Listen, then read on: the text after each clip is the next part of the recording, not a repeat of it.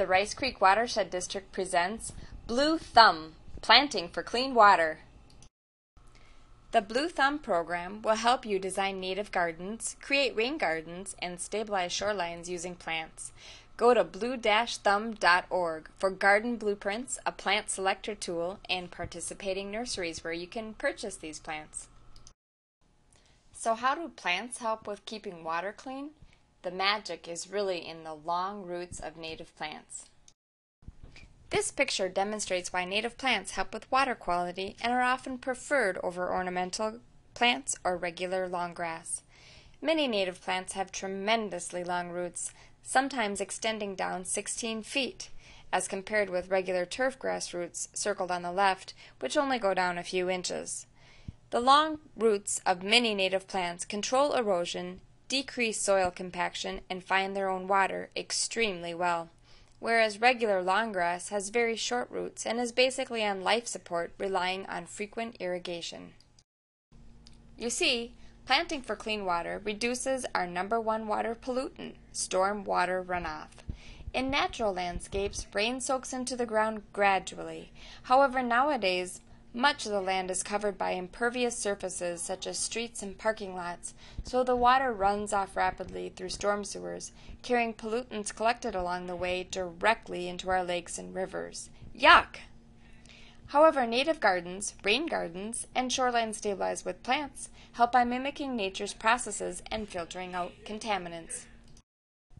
Now let's get started with our how-to overview movie about stabilizing shorelines using native plants. Native plants generally refers to the plants that would grow there naturally before settlement occurred. Native plants provide erosion control in two ways. First, aquatic plants serve as a wave break, absorbing some of the wave energy before the wave even reaches the shore, preventing shoreline erosion. Second, the plant roots anchor the soil in place.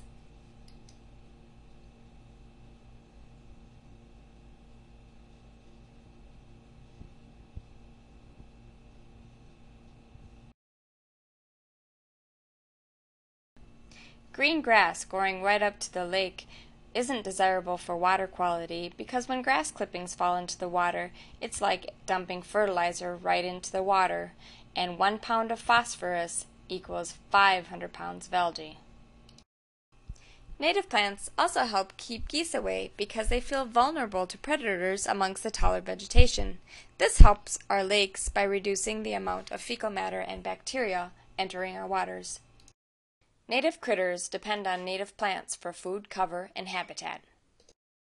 If you plant it, beneficial pollinators and other wildlife will come.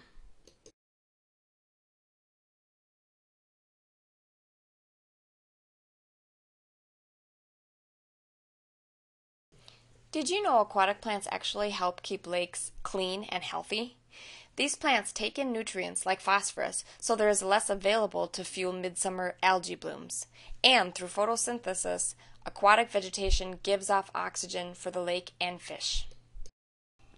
So what do native plants look like?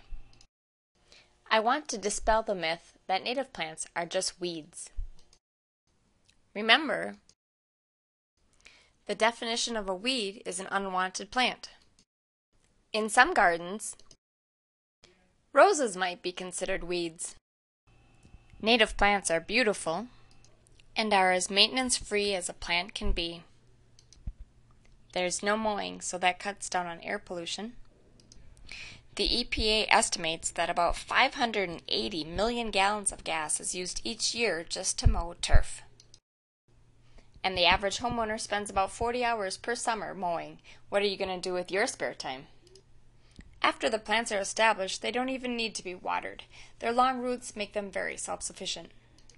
They don't need chemical inputs such as fertilizer or pesticides either. And perhaps best of all, they cost a lot less to maintain.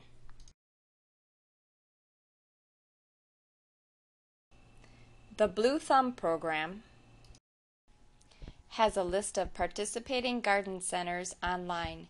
Please go to blue-thumb.org. If you are interested in a wider variety of plants, than what is offered at these participating store locations, please see our resources section in the planning packet. You can get that planning packet online, also at blue-thumb.org.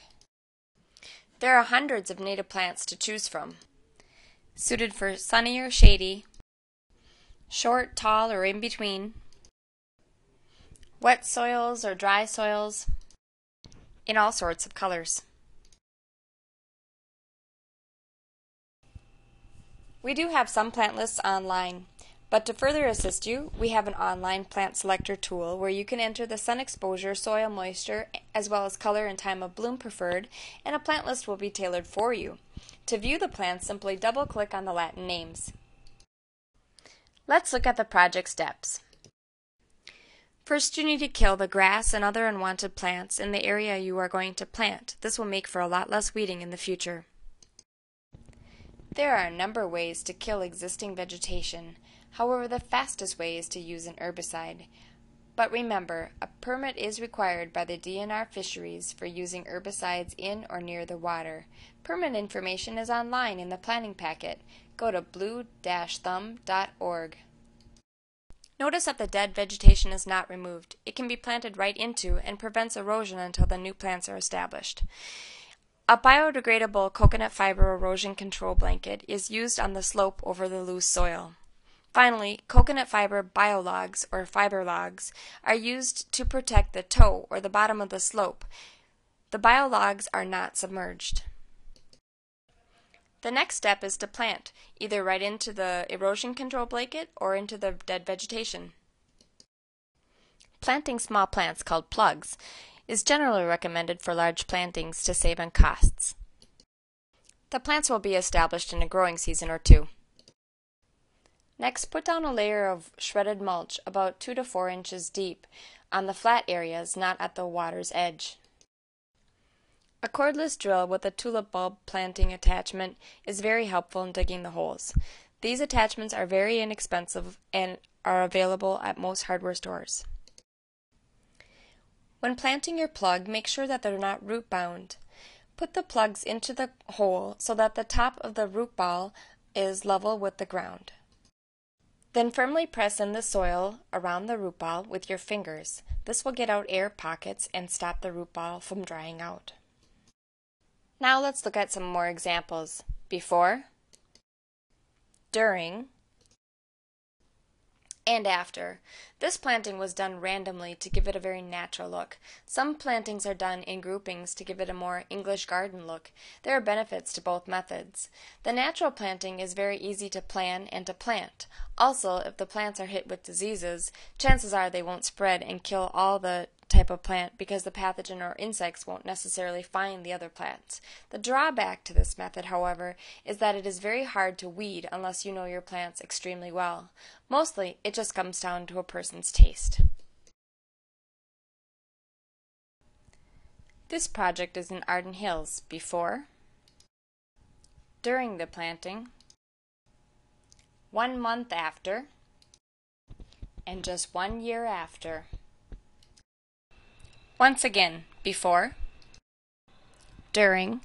Notice erosion control blankets are in the transitional area and biologs are placed at the toe of the slope, while snow fencing was tried out as a wave break. After several tests, it was concluded that snow fencing is not recommended as an effective wave break. Brush bundles, not shown in this picture, or just biologs work better as wave breaks. To secure the biologs, stakes are pounded in every few feet on both sides. This is the project 3 months later. Here's another example before, during.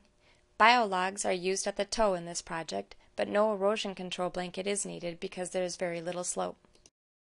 After.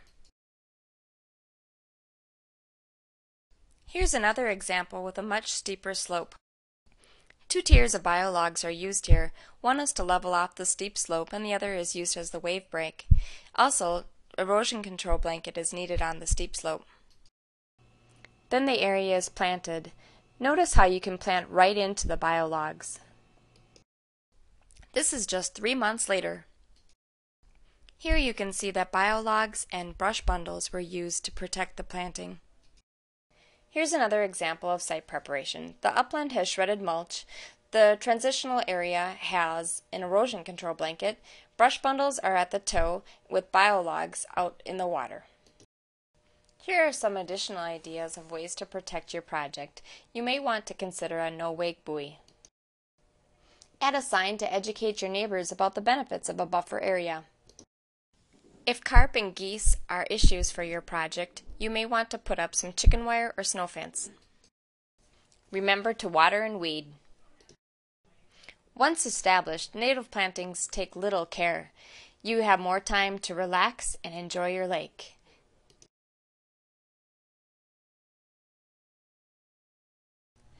Now that you have a general idea about how to stabilize your shore using native plants, you can go to our website for more specific information. Print off the planning packet from blue-thumb.org. The planning packet walks you through the project steps of getting permits, assessing your site, defining your goals, designing the project, estimating your costs with an online cost calculator, site prep, planting, maintenance, and additional resources. Garden centers selling native plants are listed on our website and are also listed in the back of our planning packet. Thanks for watching and have fun with your new blue thumb.